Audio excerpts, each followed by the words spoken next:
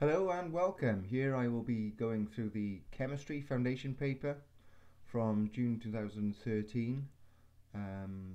Please make sure you have a calculator. You will need one for this exam, as you will for every science exam really. It does suggest you have a ruler, and it does give you the chemistry data sheet, which I will show you. So here's the chemistry data sheet which you get given at the beginning of the exam. It gives you the reactivity series of metals. The non-metals are in italics. That might help with a couple of questions. Some common formula of the ions that you might be looking at. And the second part, of course, is the periodic table.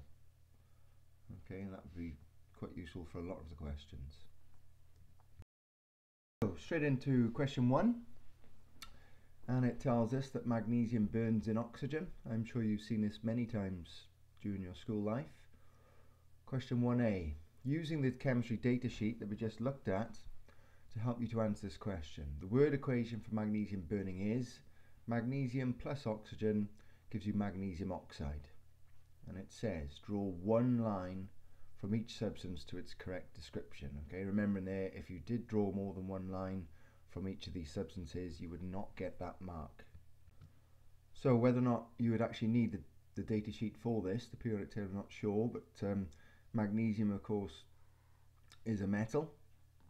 Magnesium oxide, so you've got two elements joined together, so that's going to be a compound, and oxygen is the only non-metal there. Okay, there's no mixture.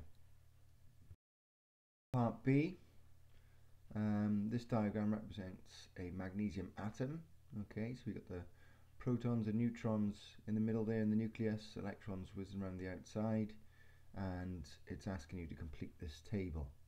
So what is the charge of a neutron? That's a charge of 0. Okay, and which particle has a charge of -1? And what we're looking for there is the electron.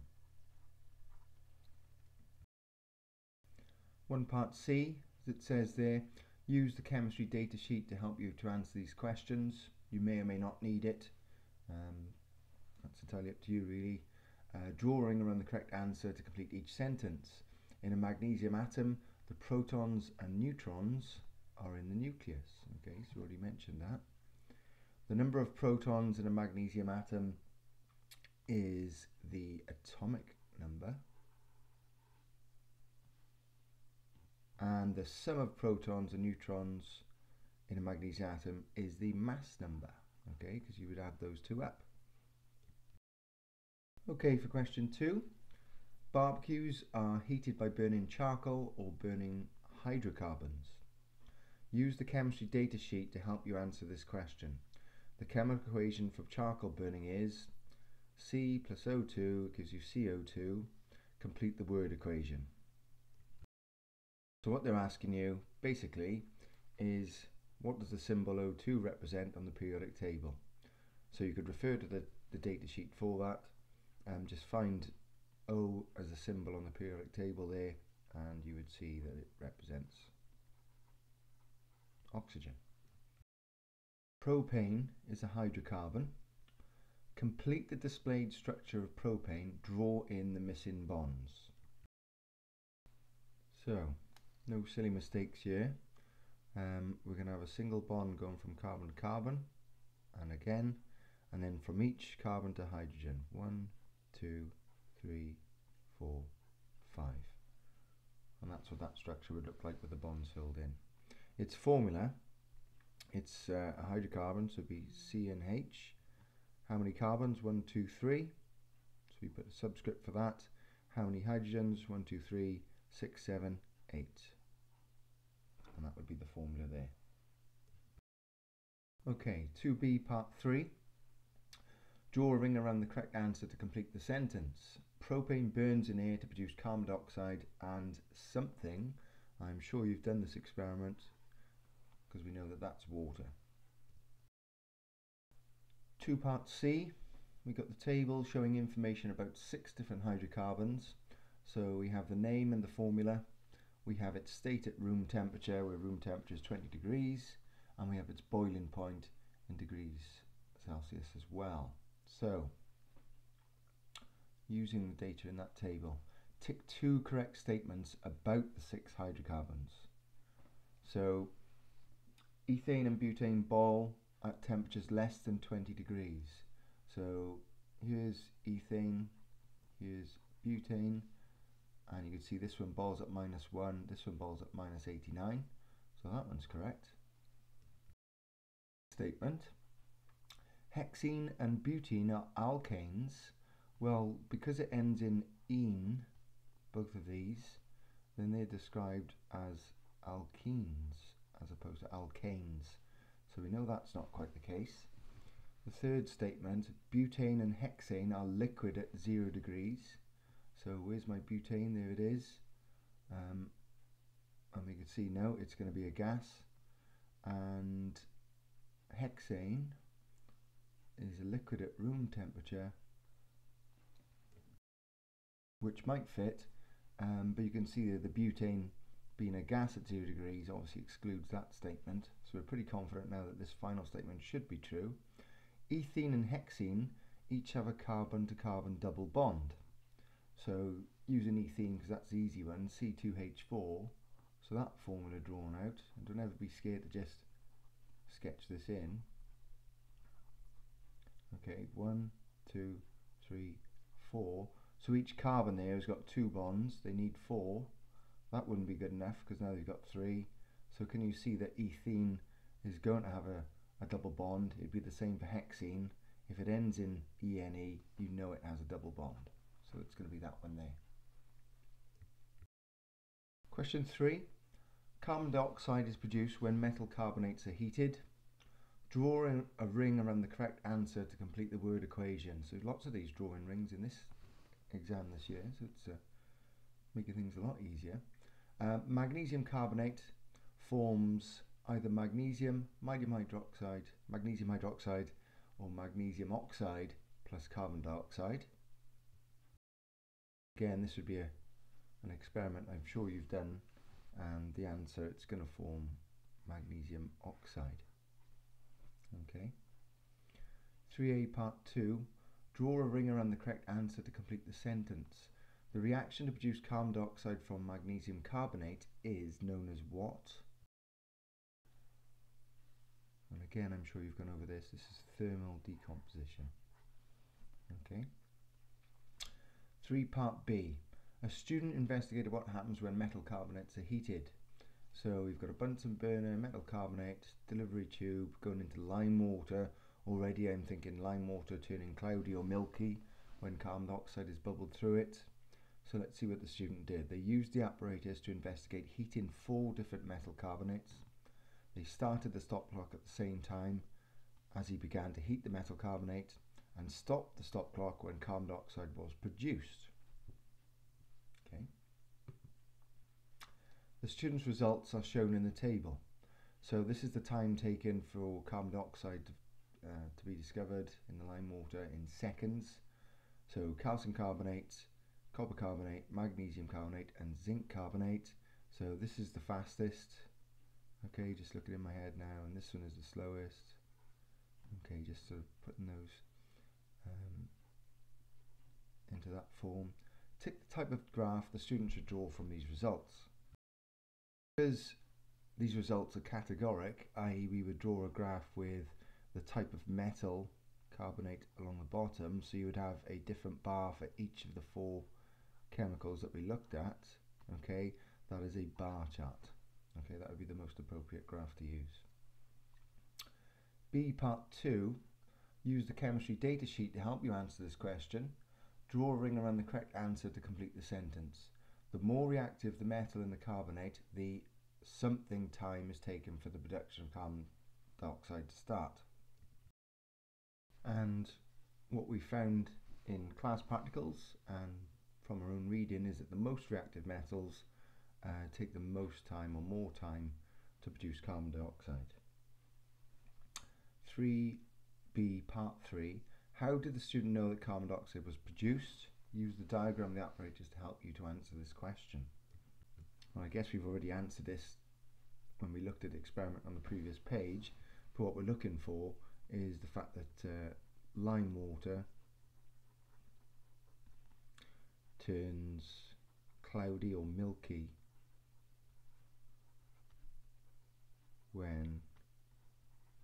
dioxide is bubbled through it. Okay, so 1 mark for lime water and 1 mark for saying that it turns cloudy or milky. 4. Some fruits, seeds and nuts are sources of vegetable oils. The table gives some information about the 3 types. So we have corn oil and rapeseed oil, and it tells you how much saturated fat, unsaturated fat, its melting point and its smoke point.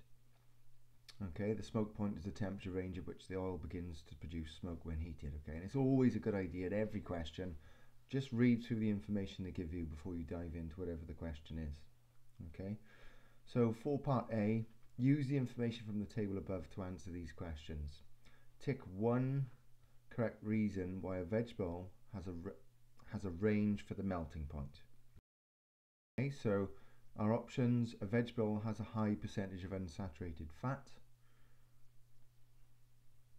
A vegetable has a range for the smoke point, and a vegetable has a mixture of fats. Okay, I'm hoping you could see that the reason why you'd get a big range is because it's actually made up of a mixture of fats. If there is a high percentage of unsaturated fat, even though it's high, it's going to be the same. So you wouldn't expect the melting point to be that different all of the time.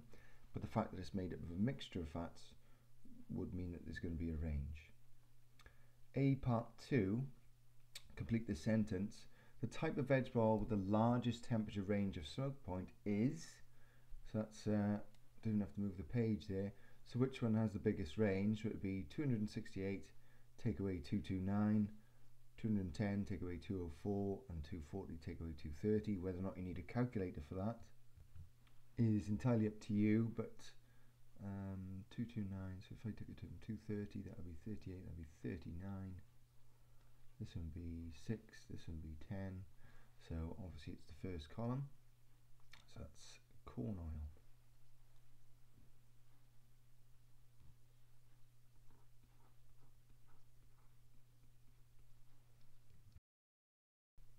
For B, bromine water was added drop by drop to 5 centimeters cubed of each type of vegetable oil.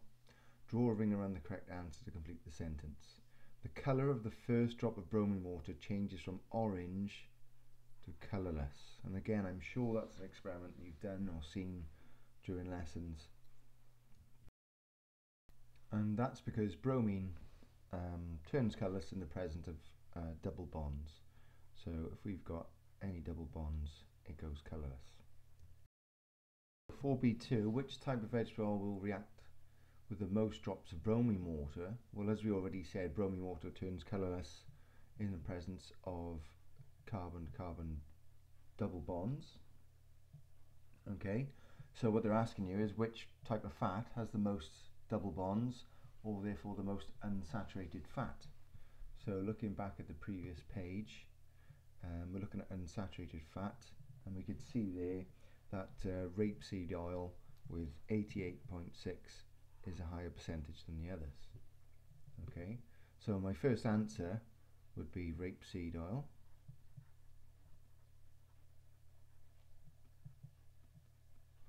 And that's because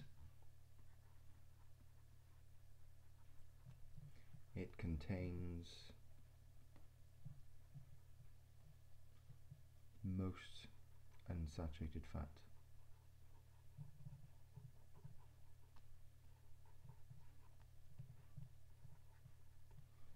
Okay. Question 4, part C. Potato slices can be boiled in water or fried in olive oil. Okay, and there's a diagram just showing you that. Olive oil starts to produce smoke when heated to 204 degrees. Okay, the smoke contains carbon particles. Suggest what happens to molecules in olive oil to produce carbon particles. All we're going to say here is that the olive oil molecules simply break down, or you could say decompose. Now the mark scheme would allow you to say that they would burn, okay, but if you said that they react, then we're told to ignore that. There's not enough information there. You're not actually saying what's happening there, okay? So this would be your best answer. The olive oil molecules break down or decompose. 4C part 2. Potato slices boiled in water will be different from potato slices fried in olive oil. Describe 2 differences. Okay, so that's in bold for a reason. Don't give one reason. There's 2 marks up for grabs here. Some really obvious answers here. You could say they're likely to taste different.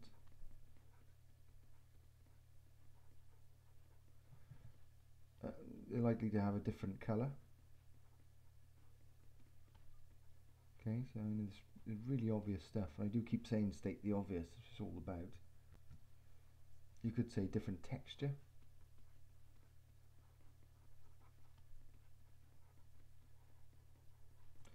Or different energy content.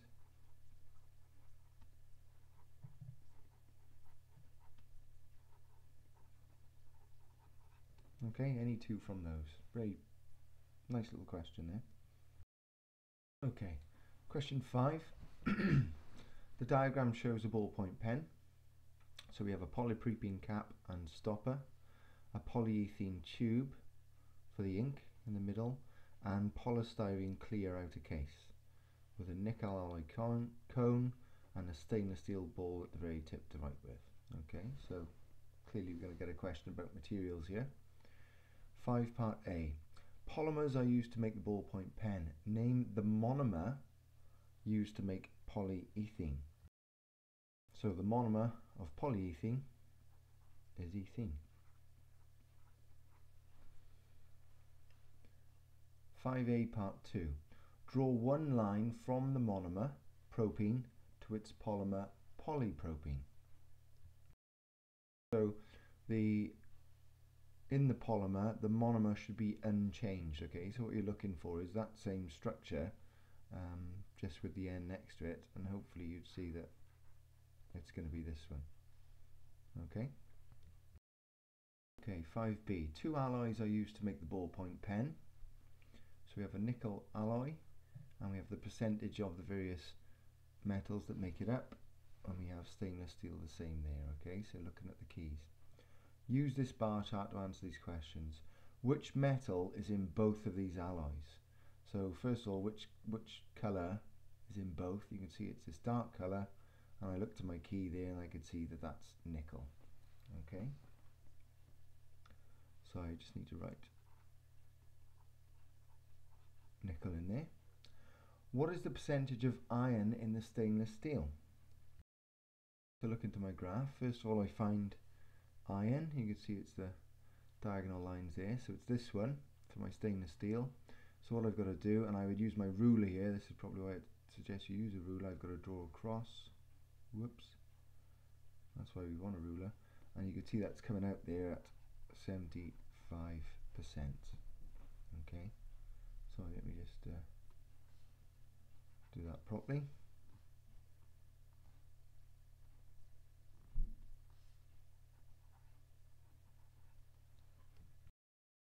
Okay, 5B part 3. The alloy stainless steel is used instead of pure iron for the ball of the pen. Give 2 reasons why. So you're comparing iron with stainless steel. So I would say that stainless steel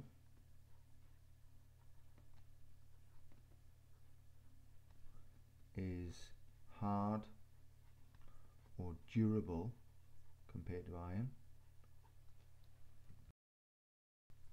I would say it is also resistant to corrosion.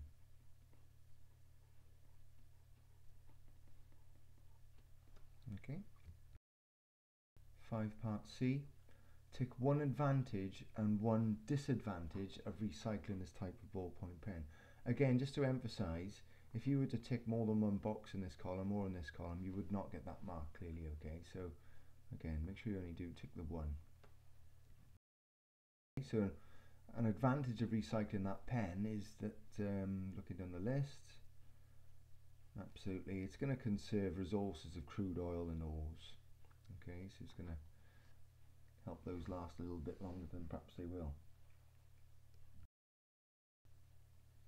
The problem, the disadvantage, is that it's going to cost a lot to separate those materials out. Okay. On to question 6. In 1912, Wegener suggested his theory of continental drift. In 1912, many scientists did not accept Wegener's theory because he could not explain how it was that Pangaea, this large supercontinent, had split into these separate parts, and he couldn't explain how the continents had actually moved apart from each other. Okay. 6a. Wegener used evidence to support his theory. Give 2 pieces of evidence that Wegener did use. The most obvious one to me would be the sort of way that they all fit together. I mean, how to word that might be a bit tricky. The fact that the sort of a jigsaw fit, which might seem a bit shaky. So perhaps we're better off actually, if we compare South America to Africa, the fact that we found similar fossils of organisms that lived at the same time found on those different continents. Okay, so I would say similar fossils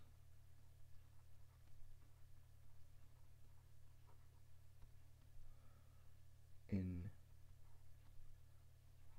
Africa and South America. So obviously it's playing out, how did animals leap that ocean from one side to the other if they were found at the same time? And we've also got similar rocks.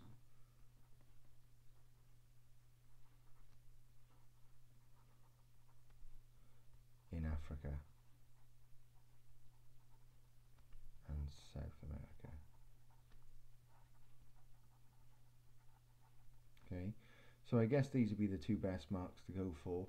I mean, if you can word that a bit better than me, you'd still get the mark for suggesting that, but it's how to actually word it without talking too much waffle, I guess. 6 part B, scientists have discovered that the Earth is made up of layers, so they've actually labelled them for you: the crust, the mantle and the core. Complete the sentence by writing 1 word in each space. Scientists now accept Wegener's theory because they know that the Earth's something and upper part of the mantle are cracked into tectonic plates. Part of the Earth is split into tectonic plates. He's already told us about the mantle, so it's going to have to be the crust. Okay, so put that in there. The tectonic plates move at relative speeds of a few centimeters per year because of convection currents in the Earth's something. Okay, so if we got these convection currents moving around, where does that happen? So clearly it's not the crust, it's going to be the mantle.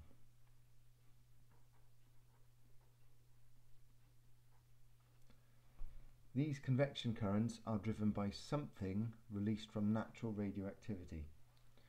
So the radioactivity in the core produces lots and lots of heat. Okay, so just like any convection current, I guess. A volcanic eruption or an something can happen at the boundaries between tectonic plates. So the an always gives you a little clue. It's going to start with a vowel, doesn't it? So it's going to be earthquake.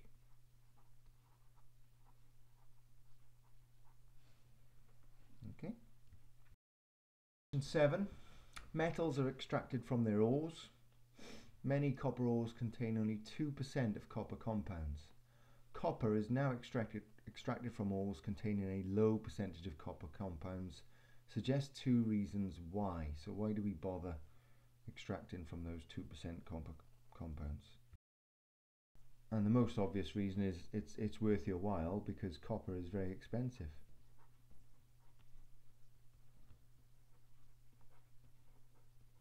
So it's definitely worth your while doing that. And it's also because the copper or ores are running out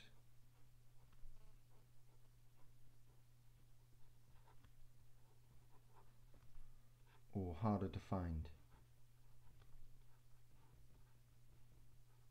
Okay, so it's actually worthwhile looking for these ores with the very low percentages. 7 part B, chalcocite, an ore of copper, contains copper sulfide. The flow diagram shows how copper metal is extracted from chalcocite. I'm not sure if I'm pronouncing that correctly, by the way, but I've only ever seen it written down, but I'll do my best. So we've got a fairly complicated flow diagram here where we've got chalcocite going into a crusher, lumps of the ore going into a bioleacher, we've got waste rock coming out there, copper sulfate solution feeding in this way, the powdered ore goes into a separator of some sort, waste rock given off, copper sulfate put into a furnace at 1200 degrees, waste gas given off, oxygen required, impure copper metal, we then use electrolysis to get the pure copper metal. Okay, so it looks fairly complicated, but if you just walk your way around it, you know, don't be scared by it. Just have a good look and really just see what's going on before we dive into the question over the page.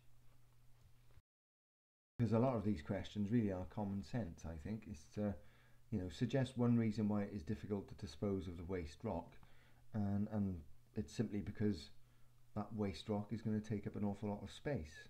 Okay, so waste rock takes up a lot of space.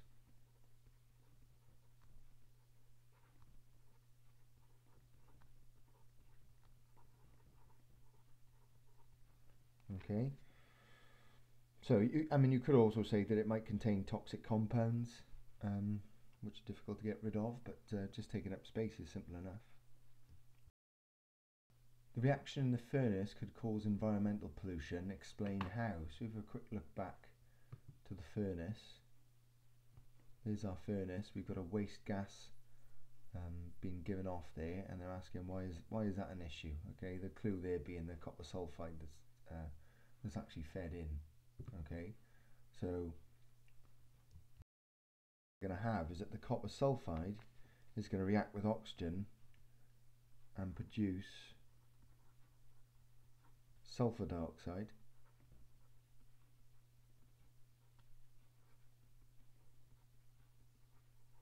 and I'm sure you know that sulfur dioxide will in turn causing acid rain.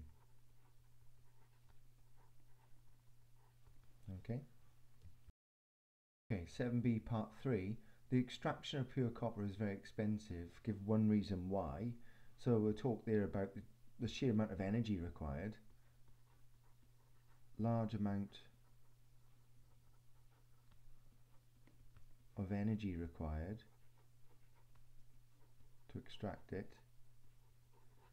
I'm thinking there particularly of electrolysis, that stage, and the blast furnace, because both are going to need lots of either electricity or fuel to burn to get that process going.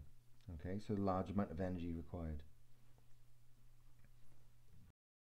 So 7b part 4, pure copper is produced by electrolysis of copper sulfate solution. I'm sure that's an experiment you've done. Which electrode do the copper ions move towards, and give a reason? So it wouldn't be enough simply to say the cathode. Okay, there you get a mark for that. That's the negative electrode. Oops. A negative electrode. Okay, you've got to give a reason for that. And what you should say, and again you could refer to the data sheet that we saw right at the beginning, and that's because copper ions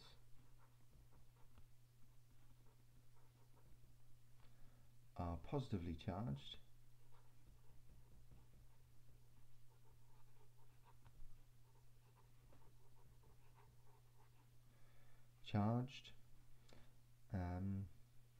and therefore attracted to the negative electrode. I mean, simply saying they're positively charged would be enough for the mark. Okay. 7b5. Large areas of land are contaminated with copper compounds. Phytomining can be used to remove these copper compounds from the land. What is used in phytomining to remove copper compounds from the land? And that is simply plants, i.e. growing plants, green plants. Final question. Crude oil is a mixture of many different chemical compounds. Fuels such as petrol, gasoline can be produced from crude oil. Fuels react with oxygen to release energy. Name the type of reaction that releases energy from a fuel. Okay, and what they're looking for there is it is exothermic. Okay, so they produce energy, they're exothermic. 8 part 2. Fuels react with oxygen to produce carbon dioxide. The reaction of a fuel with oxygen can produce a different oxide of carbon. Name this different oxide of carbon and explain why it is produced. Well, the name is carbon monoxide. Okay, and that's produced because there is incomplete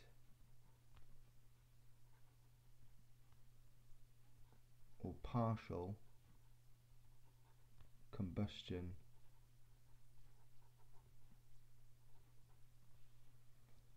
of the fuel. Okay. 8 part B. Most of the compounds in crude oil are hydrocarbons. Hydrocarbons with the smallest molecules are very volatile.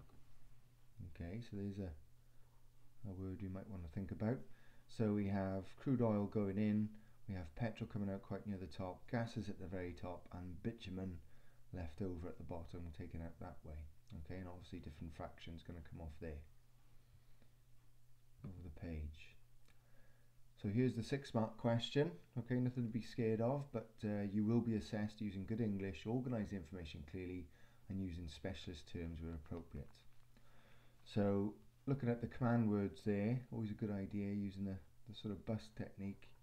We're going to describe and explain how petrol is separated from the mixture of hydrocarbons in crude oil. Use the diagram and your knowledge to answer this question. I'd start with the simple statement that the process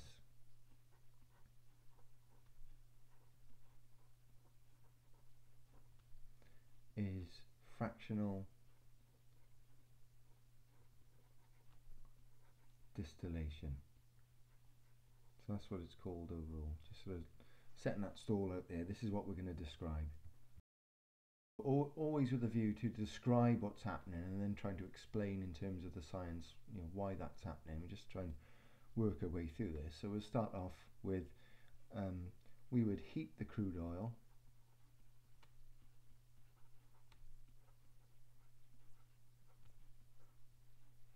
Okay, and I could put a bracket there because crude oil is a mixture of hydrocarbons.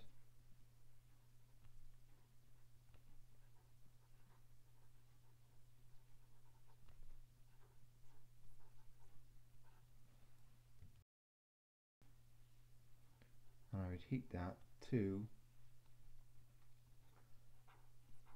approximately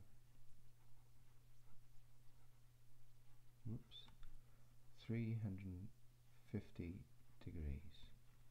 Okay, so there's my first step. As a result of this, some of the hydrocarbons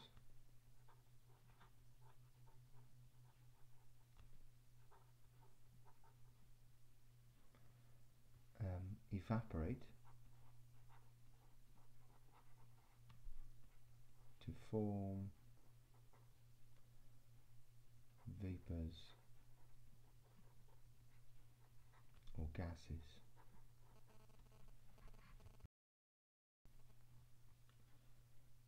These rise up the fractionating column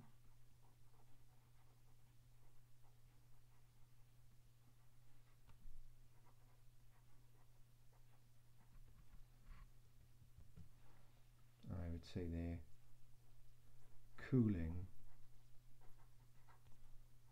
as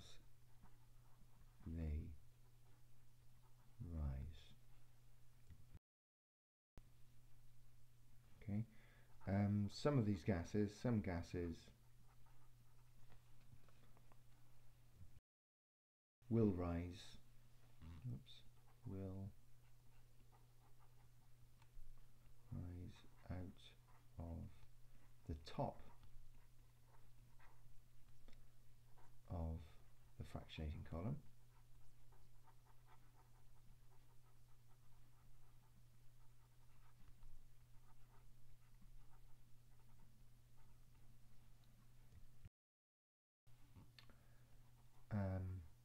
But when some hydrocarbons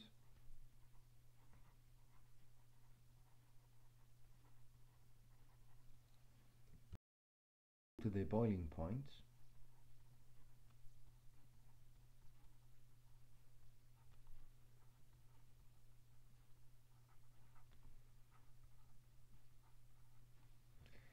they will condense.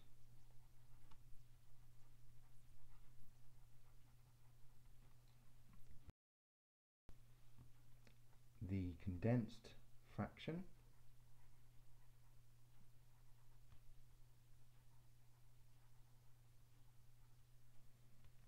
separates from the vapors or gases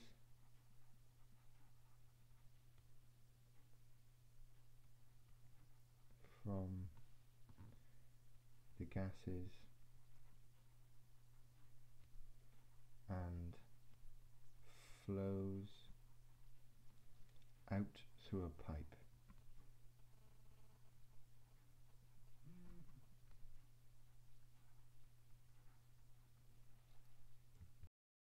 Okay, so the process is fractional distillation. We heat the crude oil to approximately 350 degrees. Some of the hydrocarbons evaporate to form vapors or gases.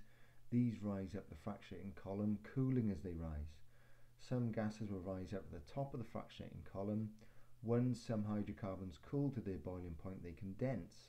The condensed fraction separates from the gases and flows out through the pipe. Okay. So I think I'd try and summarize this a little bit.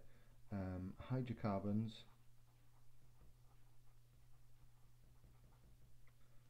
that have relatively low boiling points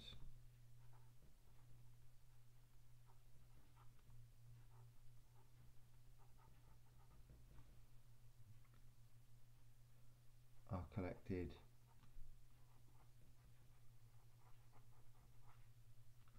near the top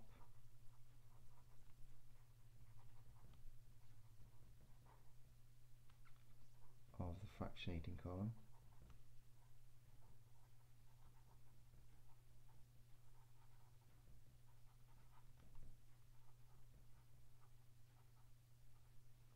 Okay.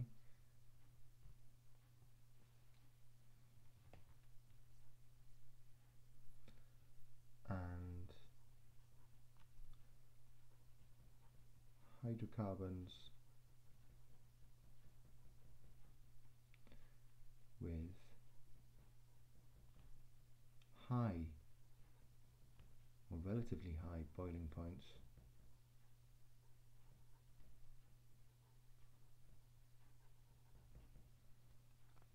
are collected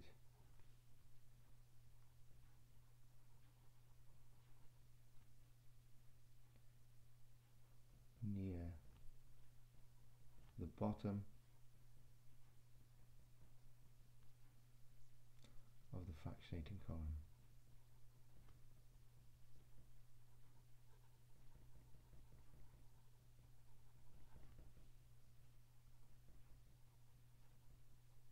Apologies for my handwriting there. The way these 6-mark questions are answered, you're put into a level first. I mean, it's not like a normal question where you just tick off the points. It's the quality of the answer. So to get into level 3, which means you can get 5 or 6 marks out of 6, the description here is: there is a reasonable explanation of how petrol or fractions are separated from crude oil using evaporating and condensing. Okay. Level 2, 3 or 4 marks. There is some description of heating or evaporating crude oil and either fractions of different boiling points, or there is an indication of a temperature difference in the column. Okay, that would, if you put at that level, you can either get 3 or 4 marks. And for level 1, you simply need to say there is a statement that crude oil is heated or that substances are cooled. However, there is little detail and any description may be confused or inaccurate. Okay, so what I've put there, I'm hoping I would be a level 3 and would come out at with 6 marks. Okay, so that's chemistry foundation paper. That was the final question. Hopefully that's going to be of use to you when you're revising or when you're looking back through your mock exams to see where things didn't exactly go to plan. I will be posting a physics foundation paper shortly as well. Thank you.